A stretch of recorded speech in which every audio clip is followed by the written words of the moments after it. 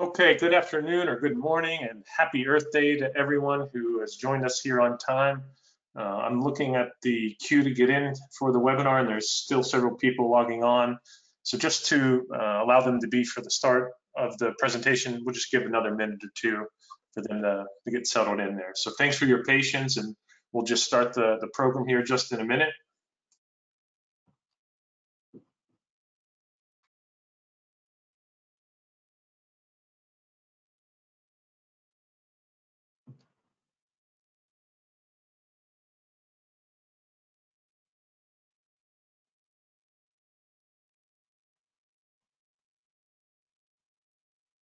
And for those that are just joined us now, just wanted to let everyone know we're going to allow for some additional people to sign on in before we start that webinar, so just bear with us. Thanks again for your patience.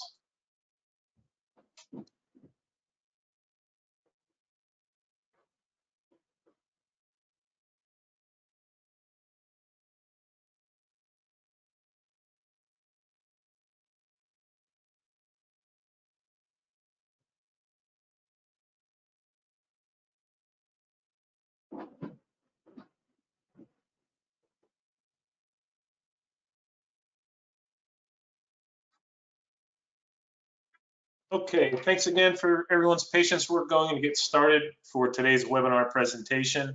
My name is TJ Willits from Veolia Water Technologies, and I'll be your moderator for today's event. This event is entitled Anaerobic Best Practices for Brewery Wastewater.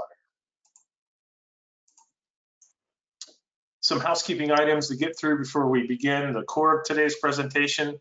Obviously, you should be hearing me speak.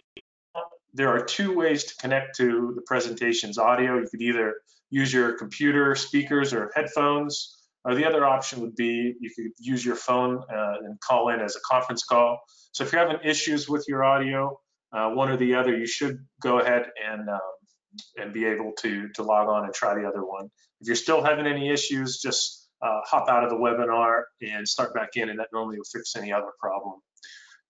Lastly, your microphone is currently muted since there's so many people currently attending the webinar, but no worries, we've arranged for a way for you to interact with today's panelists. The first way you could do that is just log on and chat throughout the webinar. There's a question panel on the right-hand side. If you have a question that you have, don't even worry about waiting to the end. You can go ahead and enter the question and we'll try to get those in queue and get through as many of them as possible after the main part of today's presentation. So today, this webinar is part of an actual campaign of 3 weeks of interactive webinars. We're on the tail end of this webinar series. You can see some of those listed there, the topics there that started in early April. But though we're on the tail end, no worries. All of the things that we've presented so far, they're all available on our website on demand 24/7. So if you want to either register for one of these current webinars, or if you wanted to watch several of our webinars on demand, you could just go to www.veoliawatertech.com, and on our homepage, you'll be able to find where those webinars are at. Participation certificates, what we're going to do is we're going to send out a PDF participation certificate about 24 hours after the webinar is finished. You can see what it looks like there, but it'll come automatically from the GoToWebinar software. So be on the look at that for tomorrow, and you could go ahead and download that PDF cert.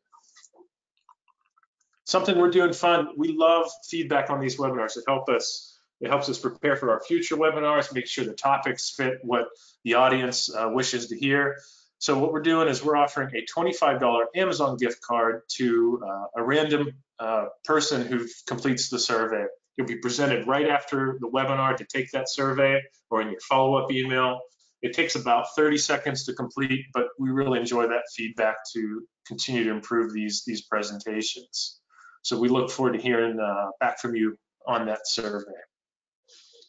And before we begin the presentation, if you're not familiar with Veolia Water Technologies, a little bit about who we are is that we are a leading water and wastewater treatment provider, and we operate within 3 key main pillars. It's technologies, projects, and services. And using those 3 key pillars, we look to help our municipal and industrial customers complete any challenge that they might have related to water and wastewater. Great. Well, here we are. We're going to start our core presentation. We are very fortunate to have our very own in-house expert, Jill Jordan, a senior process specialist. A little bit about Jill is that she has more than 35 years of experience in anaerobic treatment, and she's done everything from commission the very first high-rate anaerobic biothane system in the United States as well. She's managed our lab in past, and she's currently working on developing and commissioning several projects around US and Canada as we speak. Something new for our presentation, we went and requested one of our clients out there. His name is Michael Misstishin. He is with Yuengling, and he's been so generous to share his time a little bit to contribute to this presentation as well. A little bit about Mike is that he received his BS in environmental engineering from Penn State, and he's employed obviously with DG Yuengling and Son Inc. at the Pennsylvania Brewery since 2014. He's been certified with the state of Pennsylvania as a wastewater operator, and at Yuengling, he's responsible for developing and implementing an environmental management system which brought the company into compliance with local, state, and federal regulations. His work includes environmental compliance reporting, managing the day-to-day operation of the Pottsville and Mill Creek Brewery's wastewater pretreatment facilities. And if that's not enough work for him to do, he also is an instructor at the University of Sciences in Philadelphia, where he lectures on incoming water and wastewater, and as well has been a guest lecturer at Penn State University's School of Engineering on residual waste management and industrial wastewater treatment. So we look forward to hearing a little bit more from him later in the presentation. So at this time, I want to hand the reins of this webinar over to our very own Jill Jordan. Jill, are you with us today? Yep, I'm here. Great, thank you.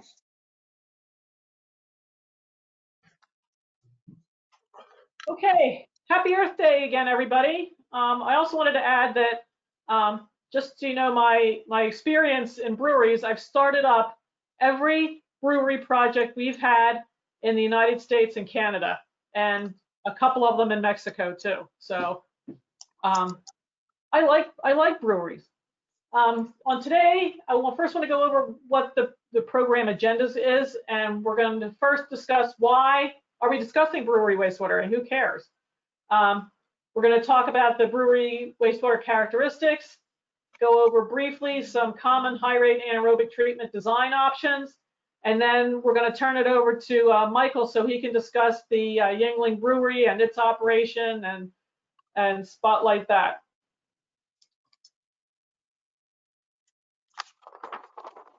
So why should we even bother discussing breweries and brewery wastewater? Well, breweries, first of all, produce a lot of wastewater. They produce 2 to 5 barrels of wastewater per barrel of beer produced. That's a lot. I've even actually seen up to 7 barrels per barrel of beer. So it's a lot. It can be a lot of wastewater. And brewery wastewater has characteristics that are similar to other food and beverage type producer wastewater. Also, there's a lot of breweries in the world, and most of them have to pre-treat their wastewater before they can be discharged to a municipal system. In fact, 23% of the biothane plants worldwide treat brewery wastewater, so that's a lot.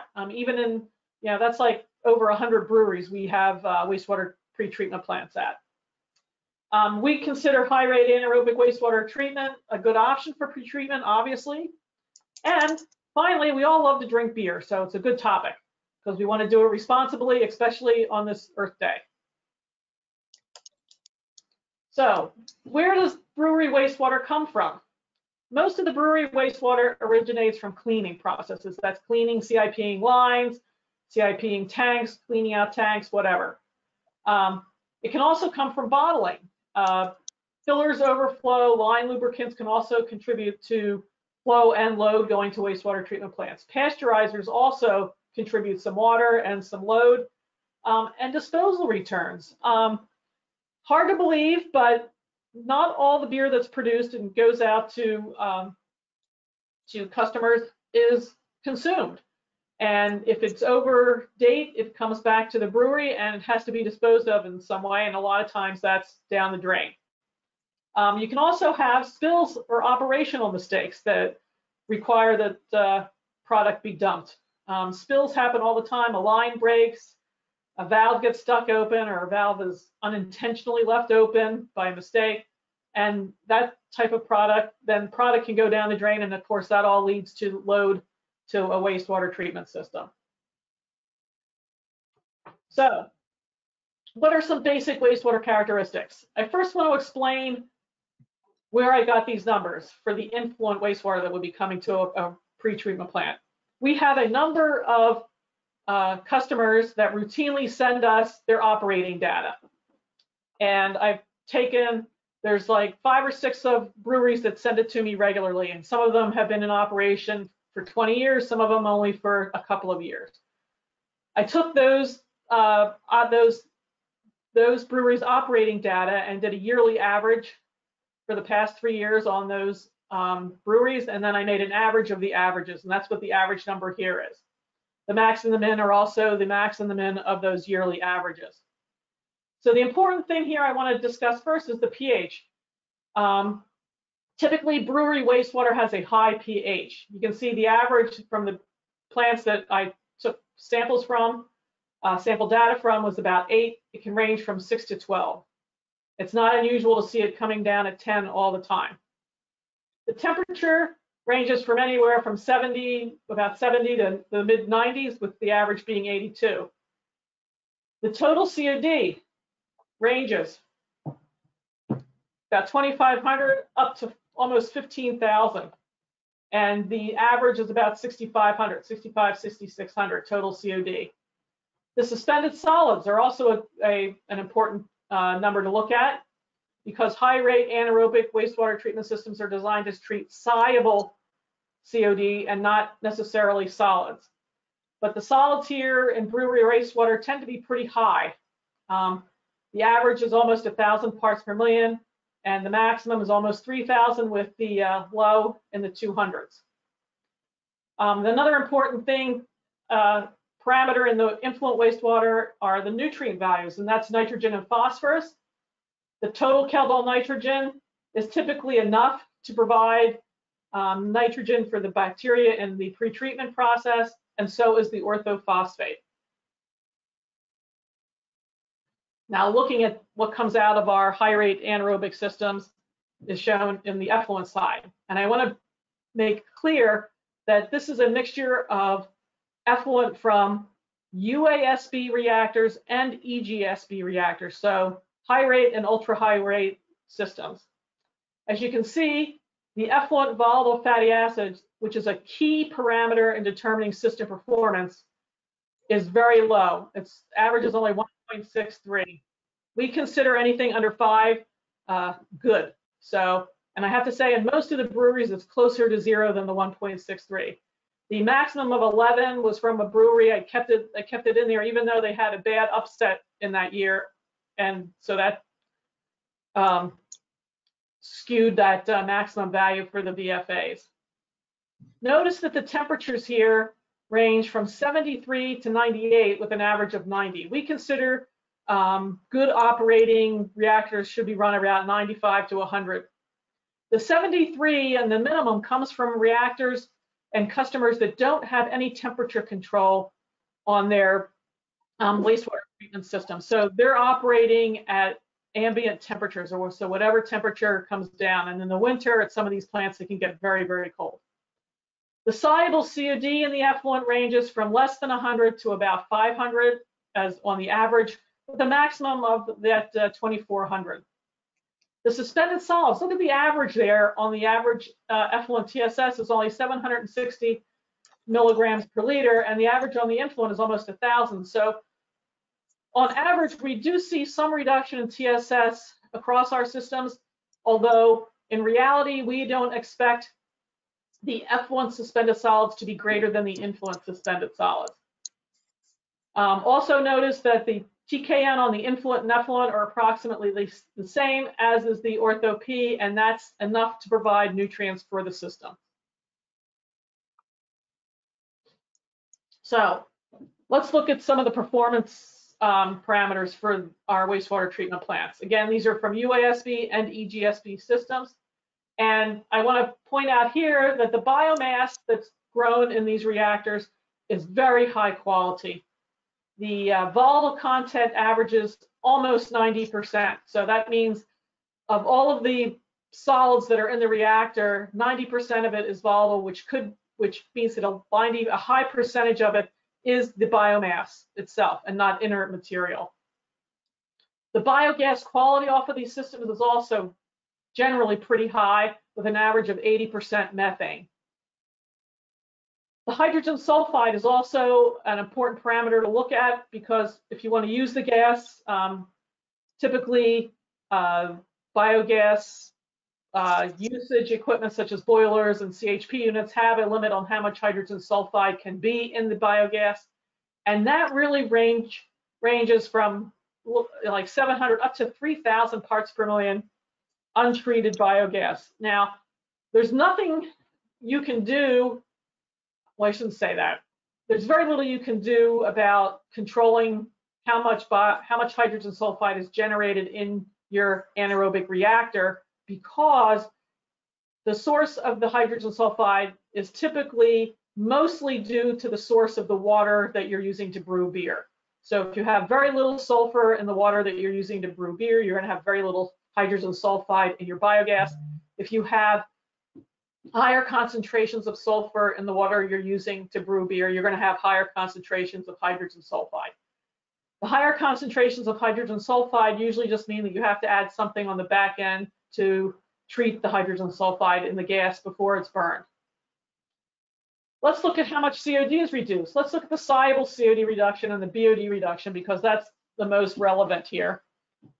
The soluble COD and BOD reductions average in the low 90%. That's really, really good.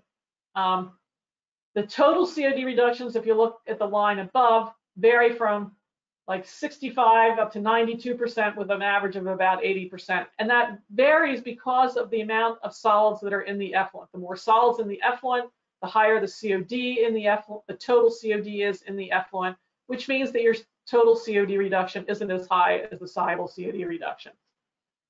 The volumetric loading rates vary all over, because again, these are data from both UASB and EGSB reactors. And you can see the low is like 3, the average is almost, well, 7.5, and the maximum is 18.75 kilograms of COD per cubic meter of digester volume per day.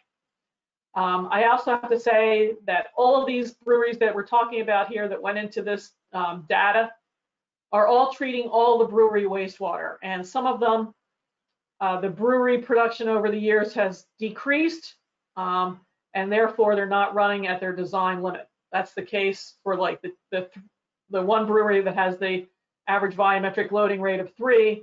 The plant was designed for a lot more wastewater than they're generating right now. On the maximum, again, this is an average of 18.75. This particular brewery only brews beer and bottles 4.5 days a week. On the other 2.5 days a week, there is no wastewater at all going to the wastewater treatment plant. So actually, in midweek, their volumetric loading rates to the reactor can be as high as 25 kilograms of COD per cubic meter of digester volume per day in their EGSB reactor. The final thing I want to point out on this chart is the bottom line, which is the caustic use. It's an expense that everybody has to worry about.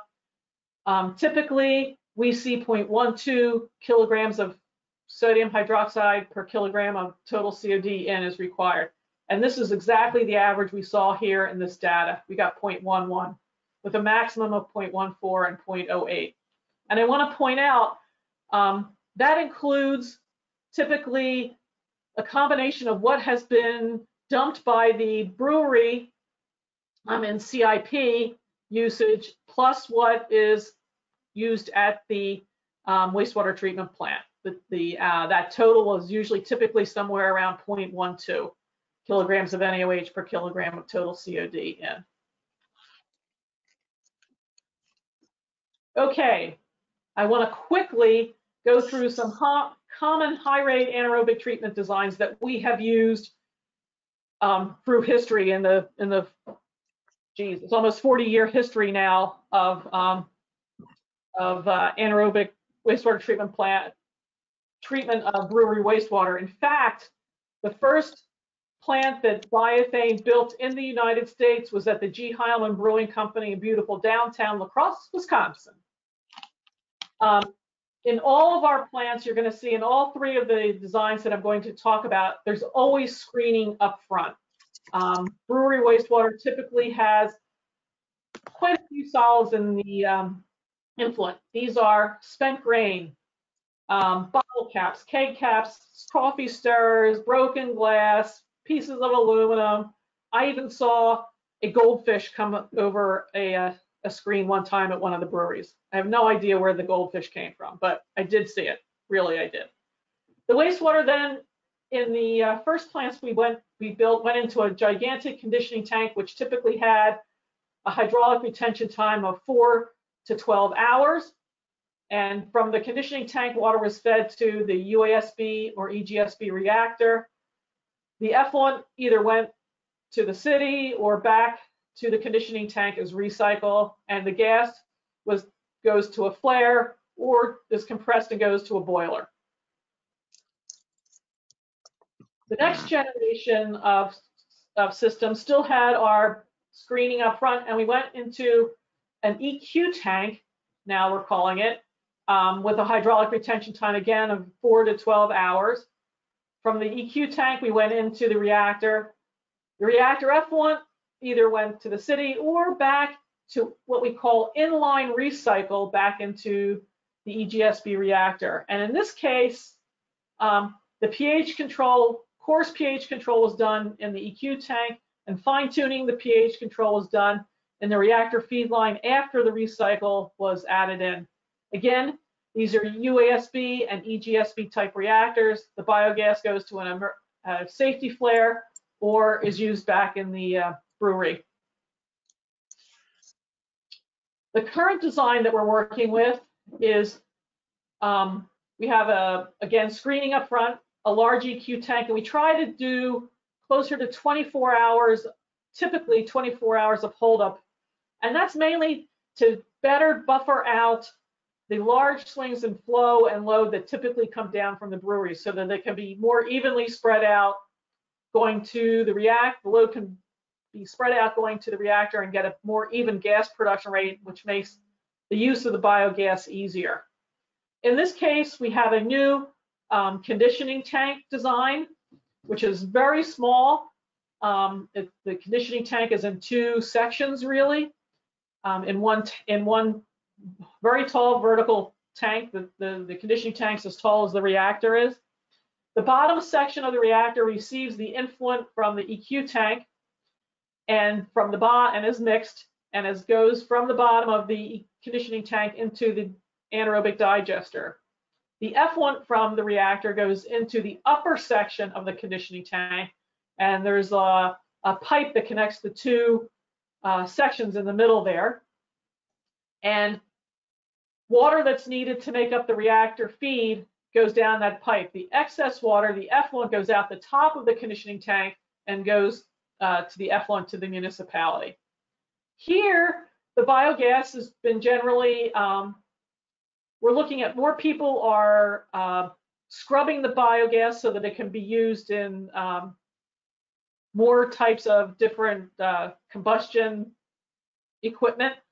So there's some sort of scrubbing system. And then it usually goes, now we're seeing more and more CHP type units, combined heat and power units being used, where the power is then used to run part of or all of the wastewater treatment plant, and the heat from the units is used to heat the wastewater.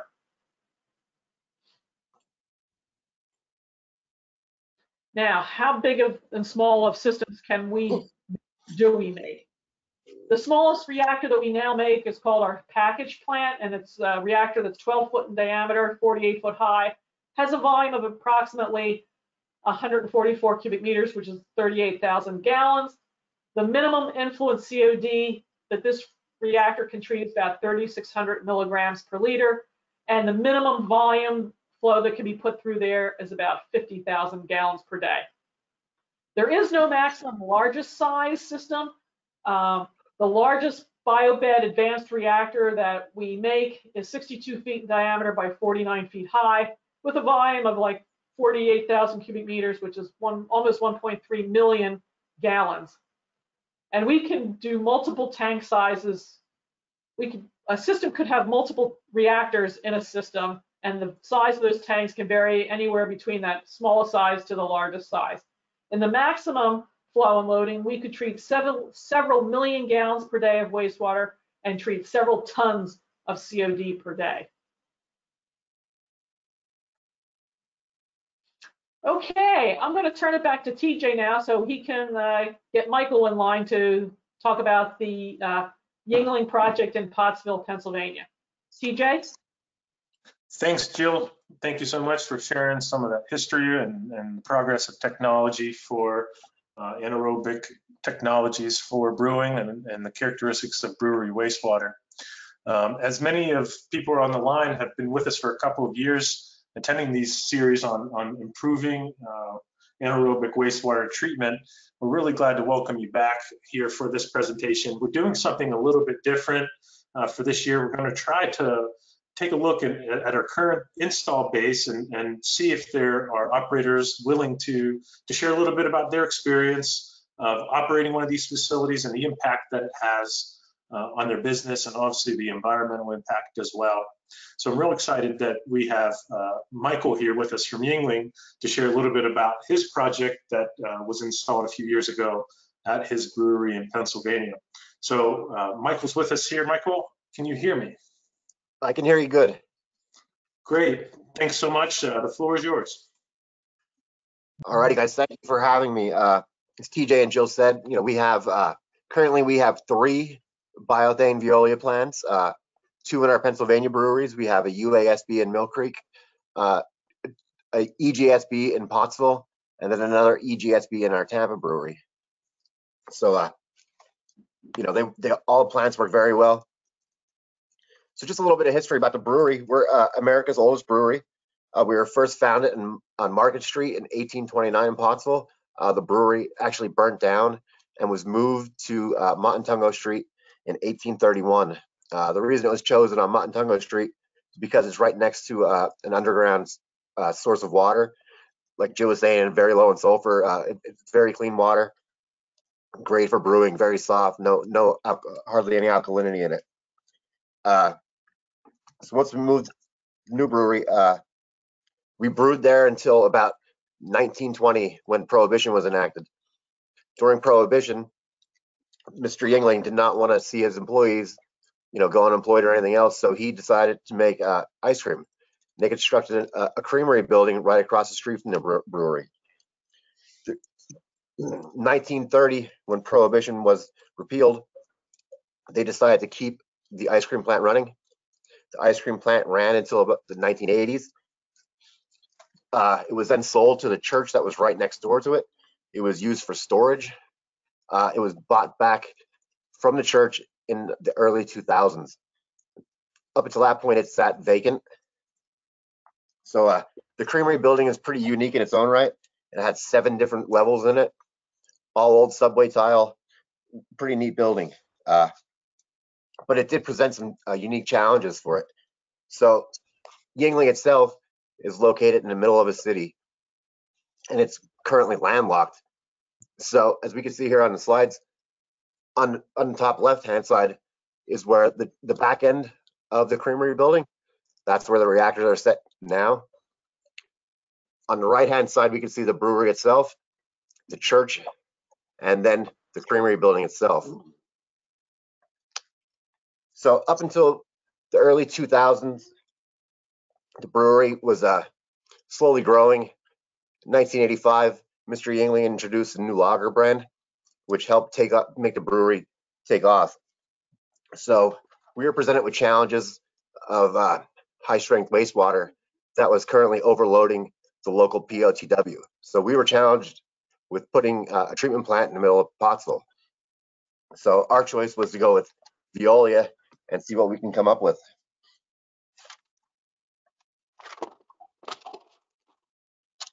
So here are some of the wastewater pretreatment design criteria. We look at, so the brewery itself typically does about 400,000 barrels of beer per year. We do only our light brews there. So like our premiums, our lagers, we don't do any dark brews there. We used to do kegging operations, but the kegging has been moved to the new brewery. So currently we only do the 12-ounce cans and bottles in 12-ounce bottles.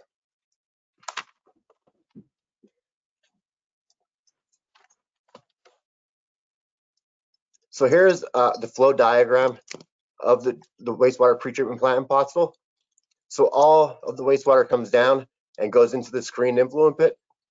From the screened influent pit, the water is set up over a set of dual static screens to remove, like Jill was saying, all the spent grain and any other kind of stuff that's inside of the wastewater itself.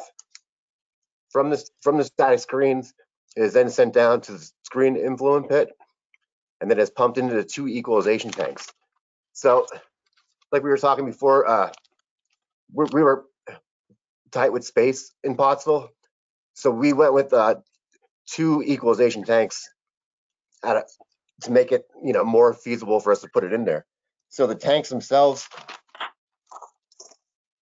are 28,750 gallons for a combined of 57,500 gallons. So that's about 3/4 of the brewery's flow for the day it's able to hold. So once the wastewater is stored in the equalization tanks, it is then flowed by gravity to the rapid mix tank. And the rapid mix tank is where we add we do our caustic, our pH addition. We also have a port for acid in case we have high strength, high pH coming down. So at the old brewery, Jill was talking about the CIP systems. So we have CIP systems, but we're not able to reclaim the cleaning water there. So we can only use it once. So most of it's going down the drain after each cleaning.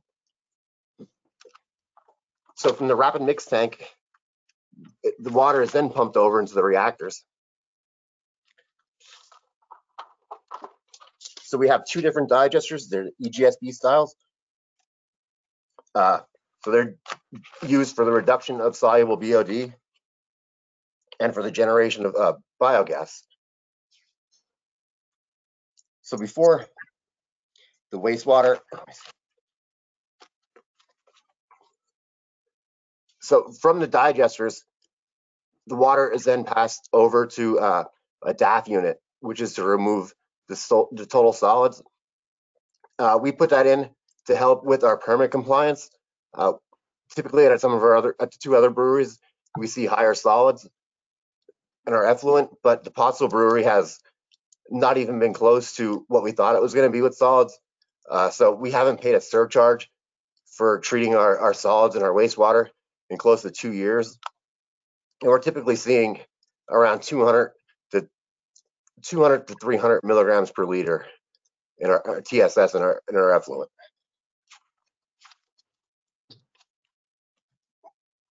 Excuse me. So here we're looking at, we can see that the 2 tanks that are closest to the building, they are our EQ tanks. And then the 2 behind them are the digesters. On the far right-hand side, we can see the digesters are a little larger. And then the building with the piping going into it, that holds our static screens. And then at the bottom, we have our 2 influent and our screen influent sumps. Here's what our the static screens look like. So they're basically used to remove any type of grain or any kind of solids that are in the wastewater. One of the good things and one of the big things that we noticed was underneath of the screens, we have a screw press installed, and the screw press is just used to remove the moisture from the grain. And it's actually reduced our about 30% to 40% of our solids that go to the landfill and by weight. On the right-hand side, we could see our rapid mix tank. about a third of the way up through the tank, we can see the chemical addition ports. So we add sodium hydroxide for pH control, acid if need be, and we also add a ferric chloride and a special blend of micronutrients.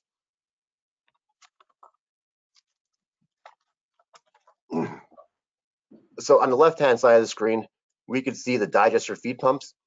So they run, they're continuously run, feeding the digesters to help keep the bed suspended. In the far backhand side of that same picture, we could see our chemical additions for their ferric chloride drums there. The top right-hand side of the screen shows the lab, and it also illustrates a couple of different floors. You know, how we were talking before, that there's all the different levels inside of the creamery building. So the bottom floor is where the digester feed pumps are at. 2 floors up is where the lab's at. The 3rd floor is where we have our CHP and our boiler. The bottom right hand of the screen is our DAF unit, the dissolved air flotation unit, which we currently are not using because the solids coming from the digesters themselves is so minimal. It was more cost effective not to run it than to dispose of the solids. So now here we can see our CHP generator, which is combined heat and power. So we collect the biogas from the digester system themselves. We store it. We then send it through a caustic air scrubber, or not a caustic, I'm sorry. We send it through an iron sponge, and the iron sponge has wood chips and iron inside of it that the hydrogen sulfide breaks down the iron instead of damaging the motor itself. On the right-hand side, so the CHP itself provides enough power to run our gift shop and museum, as well as the wastewater plant. It also provides the heat for the building itself and the wastewater process. So we do have a small boiler that's installed for supplemental heat if we need it, but the CHP is usually able to take care of everything. On the right-hand side of the screen, we have our enclosed flare. So the 2 other breweries, they just have candlestick flares. This one was a little bit different. We could not have an open flame in the city of Pottsville, and we also couldn't have any visible emission sources coming from it. So Veolia came up with the enclosed flare, and that's what we installed.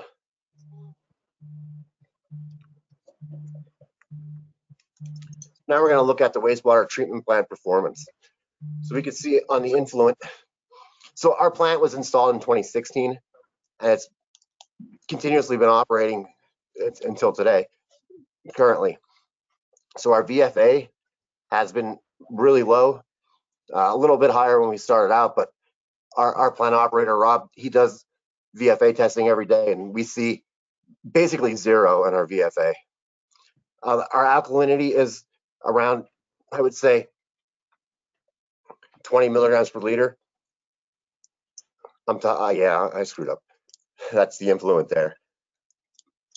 So we have a low alkalinity coming into the plant itself. Our pH varies, but it's higher. It's right around where Jill said, around a 10 on the average. And that's from the cleaning processes. And also the boilers. We have 3 old boilers at the brewery, and they have blowdowns, which use caustic also to clean them. So the influent TCOD varies. We brew about 12 hours a day in Pottsville, and we also can 12 hours a day. So we don't continuously operate there. So the loadings mostly come down from during the daytime.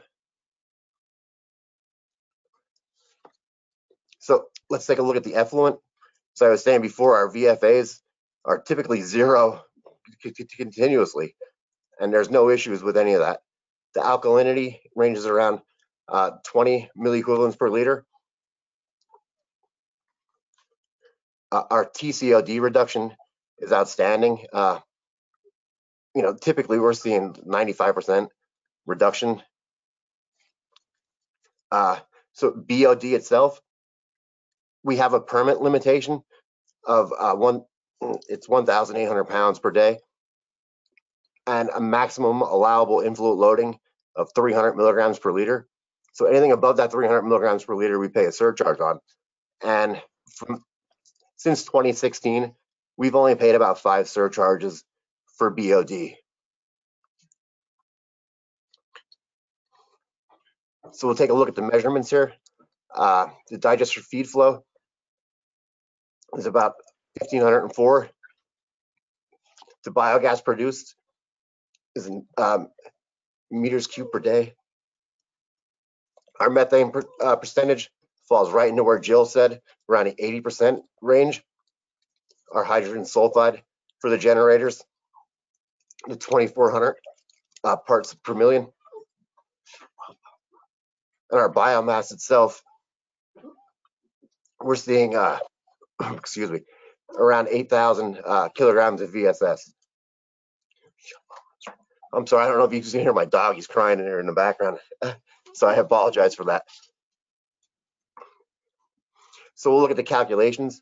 Our TCOD reduction around 90%. The soluble is around 95%. The F to M loadings are around 0.22 of kilograms of TCOD for VSS per day. Volumetric loading is right in average, where the design average. It's a little bit lower, but the plant can handle much more than we give it. And then the chemical additions, we use 50% caustic soda, and we're right a little bit lower than the average that Jill was talking about before for the caustic. So here we're looking at the Pottsville performance. I'm having a hard time seeing the screen, TJ. So we have the VFA basically at 0 continuously since the plant's operation. And based off the loadings, you can see everything. The plant runs great. Pottsville, the yearly average of TCOD. So we've actually increased production in Pottsville. Pottsville, we're putting out as much beer as we can there, and as much beer as we've ever done.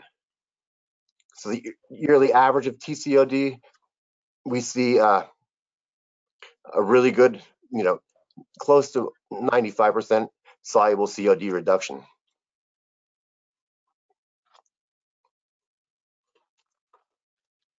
So in summary, the brewery wastewater is similar to many food and beverages. The treatment plant took to design the account location. We are presented with some challenges too as well, based on like our effluent. For our final effluent, we needed to put in a few backups because we have to pump from a lower street up into Montungo Street, which is not a combined sewer system. So that was another one of the challenges. So we have a backup generator that powers the plant if there is any power outages or anything like that. And our wastewater treatment plant is treating all of the brewery wastewater.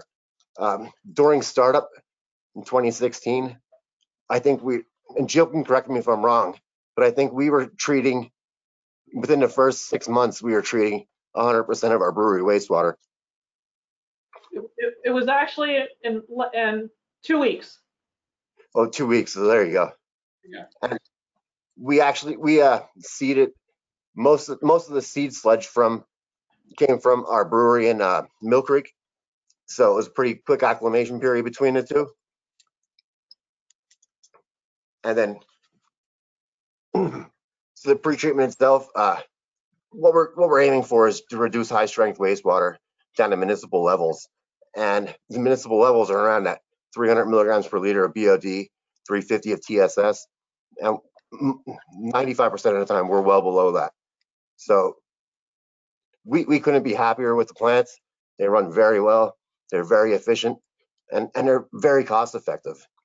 But the other great part about them is Jill. Jill's always there for us. We can call her at any time. She gives us, she helps me out time and time again. Our operator just had a baby, and I remember calling Jill. I think it was 7:30 in the morning, and we had a problem with our heat exchanger, and she was able to walk me through it. She hasn't been there in a year, and she still knew where everything was at. So, you just don't get Veolia, you don't get the plant, you get the people that come with it. Thank you, Michael. Oh, you're welcome. Yeah, thank you so much, Mike, for that. And full disclosure, Michael was being paid nothing for being a part of this webinar, but we appreciate those kind words. And also, I'm always impressed of Jill's ironclad memory for all these plants that she's worked on and commissioned over her years here. But we're wrapping up the traditional part of today's presentation. As I mentioned before, we are doing something new for this year's Anaerobic Operators Continuing Education Community Webinar Series.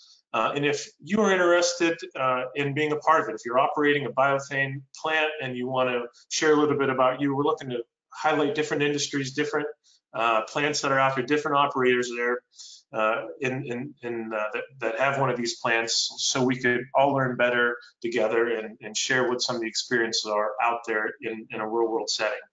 So if that's you and that's something that you want to do, just please send me an email. My information is currently on the screen, and I'll get in touch with you, and we'll see if it's something that we could work together on a future webinar broadcast. And this leads us right into our interactive portion of today's presentation. Just remind everyone that on the right-hand side of the screen, you could enter your question in the chat box, and we've got quite a few already, and we're going to look to get through as many as possible for both Michael and Jill. And just to kick things off here, question, being in the middle of a dense area in Pottsville, did you have to do anything, Michael, for odor control? Because I'm sure that there could be some risk of complaint with having an anaerobic system in a downtown area. So that's a great question. We actually have houses probably 15 feet away from where our odor control system is, and probably 30 feet away from where the digesters and everything else is generated at. So we do have a robust air cleaning system in there. We have a caustic air scrubber that treats all the vent gas from each one of the processes. And then we also have a carbon tank for finishing, for final polishing of the air before it's sent out to the atmosphere. So people are right next door to us. There's constantly people at the brewery, and there's people that are walking by day and night. We haven't had any odor complaints or any noticeable odors coming from the plant. Okay, just an additional question here. Let me scroll down to it. So this has the question with commissioning. Did you have to seed the plant with biomass in order to get it up and running in 2 weeks? Can you talk a little bit about that, Jill? Yeah, as Michael pointed out, they had an already operating plant at Mill Creek, which is like over the hill from Pottsville. So they saved biomass from their UASB reactor in Mill Creek and brought it up to seed the reactors in downtown Pottsville. They didn't have quite enough to seed everything. I think we got some from Smuckers to top it off, and then we started with that. So yeah, and that's standard for all of our startups. They're always seeded with biomass from another high rate system. Okay. A question for Michael. It's not so much about the anaerobic portion, but a question is, does your facility separate out the waste yeast, or does that go to your treatment plant? Oh, that's another great question. So we separate the waste yeast, all the solids that come down. We do have a little bit of wash water that comes down from the yeast, but we try and remove all of it. And one of the things we do with the yeast is it's recycled and resold. So we get more value of it to take it out of the process and sell it than sending it to the plant. Okay, thank you so much. An additional question here. What is the typical design overflow rate for the high rate reactor? Jill, can you comment on that? I'm not sure what they're asking. The upflow velocities in the high rate systems can vary from, in our new reactors, can vary from 2 meters per hour up to 10 meters per hour upflow velocity in the reactor. Is that what they're asking, or? I'm not sure. So if for the person that asked that question, if you want to comment again, feel free. So we'll try to get back to it. Yeah, then on the settlers, it's a little less because the settler takes, it's a little more actually because the settler takes up less area than the reactor. But typically we want to have, 2 to 10 again on the settlers. A question about temperature is, if I can see if I can find that question.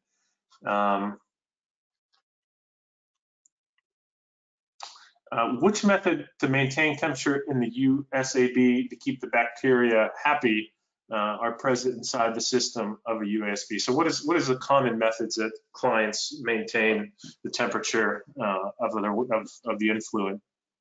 Typically, we just use hot water. We use a heat exchanger with a closed loop hot water from a boiler, or like in Michael's case, we're using hot water from the CHP, but it's a closed loop system with just heat exchangers. Typically plate and frame heat exchangers. And a follow-up to that, your influent temperature, Michael, was 70 something F. Was that before it entered the heat exchanger coming from the CHP? No, I believe that was coming down from the brewery itself. Am I right, Okay. Jill? Yeah. I think that's what they're saying, yep. Yeah, so it's, the 73 is what's coming from the brewery. That influent is from the brewery. Okay, and a question would be is with the TKN, where's that coming from commonly from brewery wastewater, Jill? Wort and Trube, and Michael, you can say more probably. Yeah, we see it from the fermenters as well, some of the yeast, the wash water that comes down. And then most of the nitrogen, they call it free amino nitrogens, that comes from the brewing process itself, from the breakdown of the grains and the malts during the brewing process, and it comes down as, like Jill was saying, as the wort that comes down from the brewery. It's the proteins in the wort and the Trube. Yep. And a question about proteins and H2S. Are protein thiols a meaningful contributor to the biogas? H2S? Not as much as the source of what comes in the source water. Okay. The question about the conditioning tank, and that was the third schematic that you shared, Jill. Can you talk a little bit about how that conditioning tank works again? The new conditioning tank is a tall tank that's the height of the reactor. The effluent it's in 2 sections, and think the top half is about 2/3 of the volume and the bottom half is 1/3 of the volume. And there's a plate in the middle of the, at that intersection with a pipe that goes down. The wastewater from the reactor goes into the top section, and what doesn't go through that pipe to the bottom overflows and goes out the top of the conditioning tank. It's really neat. And the only water that comes down is what's required to make up the difference between the influent and the reactor feed flow. So it's the recycle. Okay, here's sort of a question, hypothetical question for you, Michael, is do you ever consider co-mixing the brewery waste stream with a municipal POTW with CHP, PPPI? I'm not sure exactly what that is, but this should reduce, the asker saying it should reduce the requirement for NaCl alkalinity buffering to get benefits in the power generation. Well, I'm not sure if I understand that, DJ. Well, yeah, and back to the asker. Yeah, back to the asker. We'll follow up with you on this one as well. We'll take a look and get back in touch with you. Okay, and then a question about pH. What pH do you need in the reactor? Why do you need to add NaOH if the raw pH is more than 9? That's a really, really good question. You need to add caustic because remember that the anaerobic digestion process is a 2-step process. And the first step is converting the carbohydrates into fatty acids. So all of that COD has to make an acid before it can be made into methane. And in the process of making those acids, the pH drops even with the pH coming in at 10. That 10 has no alkalinity, okay? So it doesn't take much to change the pH once the acidification starts. And we want to keep the pH in the reactor. My rule of thumb is I don't like the reactor effluent pH to be less than 6.8, especially in these tall reactors, because that means the bottom pH is less than that. And the activity of the biomass drops as the pH drops. So we want to keep the biomass as active as possible. Okay, looking at some of the questions here, making sure I get as many done as possible.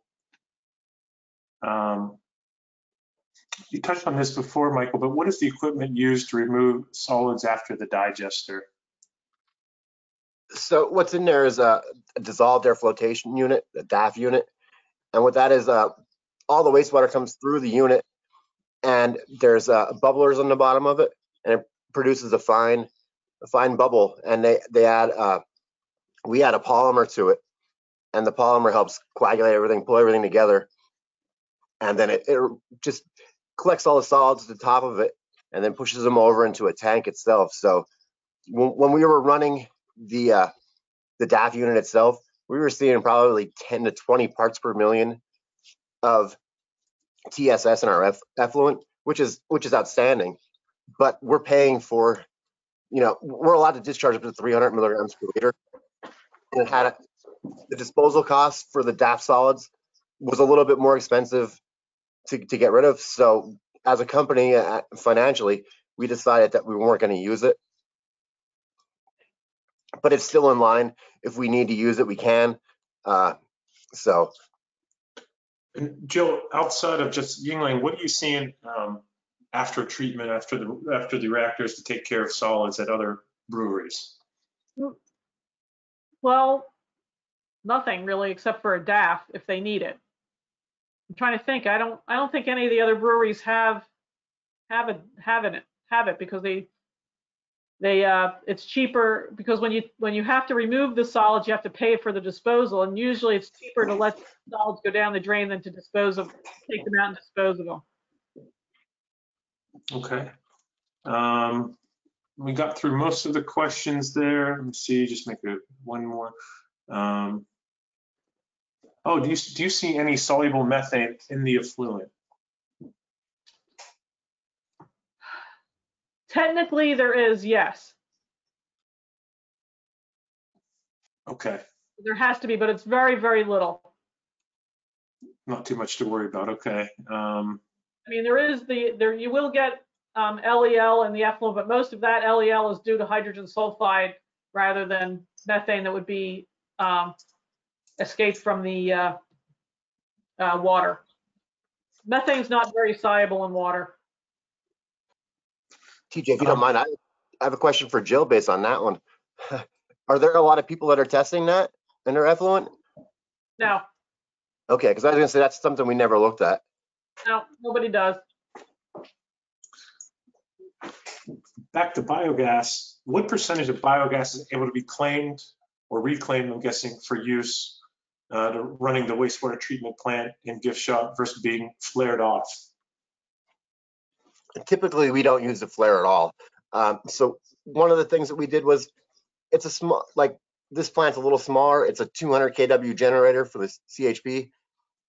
So we added a natural gas blending system to where we can blend natural gas in with the biogas, and we have a continuous supply of natural gas with the methane. So our generator runs pretty much 24 hours a day, 7 days a week.